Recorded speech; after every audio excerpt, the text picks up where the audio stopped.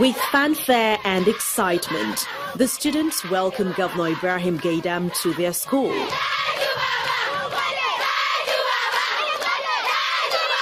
Their school now wears a new look, a strategy the governor says is adopting to bring them back to school.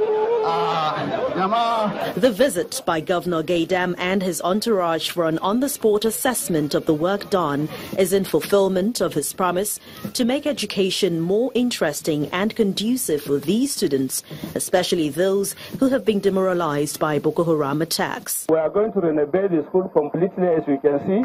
I can assure you all necessary equipment to facilitate your studies will be put in place, inshallah.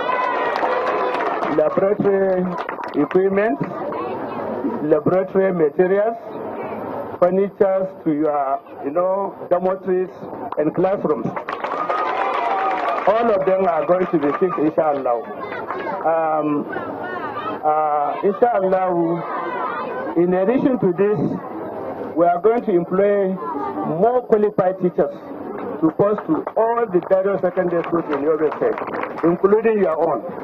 Their parents say they are happy not just seeing their children return to school, but for also having the opportunity to learn in a better environment.